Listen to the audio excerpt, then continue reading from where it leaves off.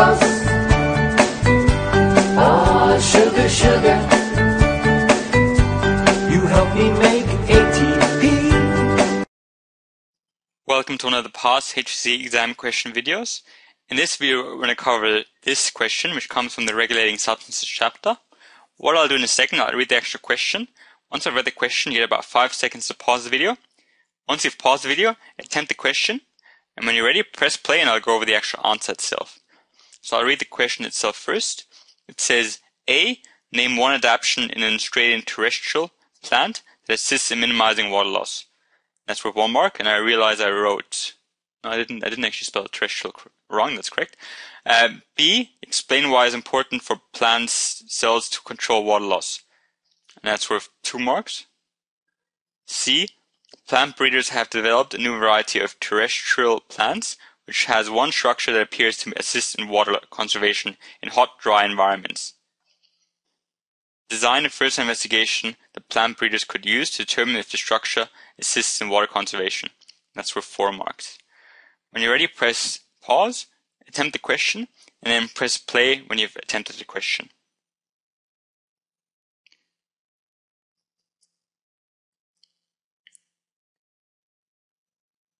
Welcome back. So for this first one, it says name one adaptation, and it says an Australian terrestrial plant that assists in minimizing water loss. So name an Australian plant, name plant, and name the adaptation or response. So name the adaptation. And I've chosen eucalyptus tree as a plant, and the adaptation at the thick waxy cuticles. But you've also could have chosen, for example, spinifex and talked about the curling leaves, so that they try to reduce their surface area, or any of the other ones that we've covered or that you would have covered in class as well. So for question A, I just wrote the eucalyptus tree has, this is the actual Australian terrestrial plant, has a thick waxy cuticle. That is the adaptation to prevent water loss from the surface of its leaf, and that's what it does. And that gets you a quick mark for this one. Now B was explain why it's important for plant cells to control water loss. And remember, both plant cells and animal cells have to conserve or maintain a constant level of water. And then there were a couple of reasons why, and there were 2 main reasons, which was that you have to have water for chemical reactions. So water was important for chemical reactions, as water is a solvent for all these chemical reactions. And the other one was to keep a good structure. So if it's too low, it shrivels up, and if it's too high, then it becomes overhydrated, it might burst. So we want to keep that isotonic environment to make sure we have a good cell structure. So these were 2 reasons why we need to maintain optimum water levels in cells, and that is for both for plant and for animal cells. So what I wrote is, water plays an important role as a solvent for chemical reactions in plant cells. This is the role it plays when it comes to chemical reactions in plant cells, and this enables chemical reactions to occur. So without water, chemical reactions wouldn't occur.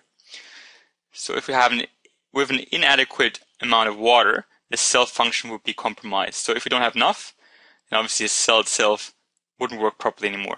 So that's one reason why we need to make sure we have a normal constant level of water in our cells, to make sure our chemical reactions can go ahead at a normal pace. And the other reason was optimum water levels also need to be maintained to assure the correct turgid cell structure for plant cells. So that turgid refers to plant cells. They want to be that turgid variety. Animal cells don't have to be turgid, but plant cells do. So I just added that word just to have an extra word in there. If you didn't add that word, that would have been fine as well. But we have to make sure that, we have to maintain the correct cell structure. And too little water causes plants to shrivel and die, whilst too much water causes cells to burst. So now we've said another reason why is to maintain that good cell structure, and given sort of observations of what happens when it's too little and when there's too much water as well. So this is 1 for each of these reasons we mentioned, and that's a 2 out of 2 mark question. And this last one was actually a skill that was testing. So this was testing if we can, this is a skill, not an actual exam syllabus dot point. And this was seeing if we can set up investigations, first-hand investigations. So what we have to do is we have to obviously have a setup experiment, we have to have our control, which was that original plant, and then test that again. So test the control, the original plant, versus the new plant. That's one part of our experiment. We also got to make sure we keep quite a few of our variables the same. So keep variables constant. So for example, how much light they get or how much water they get should be the same for both the control and for the new plant. So keep variables the same. We need something that we actually measure so we can compare it. So something that we measure. And then we need to have a conclusion of what happens and then what that tells us about the actual experiment. So we need to have conclusion as well. So these are the ones I'll cover for number 4, design an experiment. So first, what I wrote is we choose a numerous plants. This makes sure we don't just choose one of each, because the more we have, the more reliable our actual data will be. So numerous plants of both the new, more water-resistant plant and the original plant. So we have lots of plants, lots of these types of both the new one and the original one. That's a step 1. We choose that for step 1. And step 2 was plant the plants in a dry environment, because that's what we're testing. So the plants will be planted in a dry environment. And what we do is we monitor the growth and the overall health for a period of weeks. So this is to make sure we can see if these certain new ones survive better than the old ones.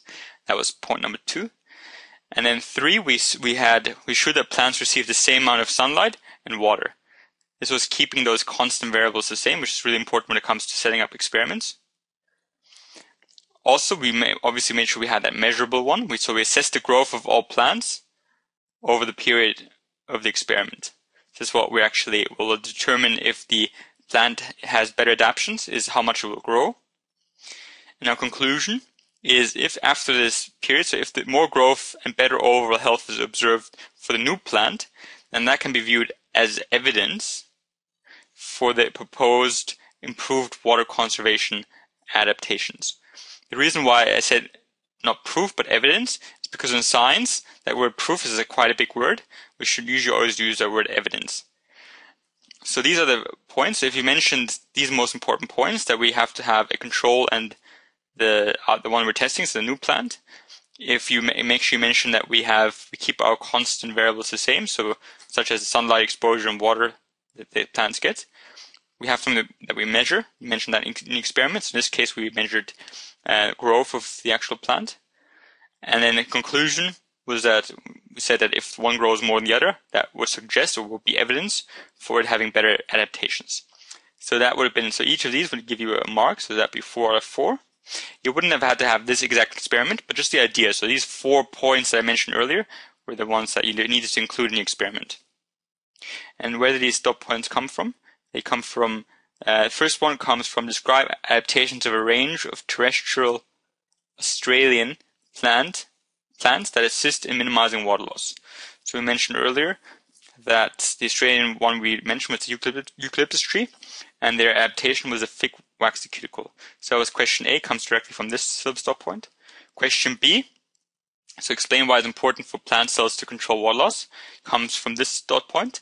Explain why the concentration of water in cells should be maintained within a narrow limit for optimal function.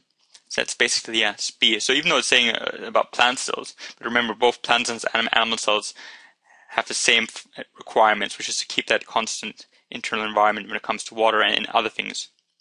And C, again, this was not a dot point. C was just a skill that they're testing. They can also test skills, and they're testing if you can design a proper experiment. So I hope that was useful. Thank you for watching.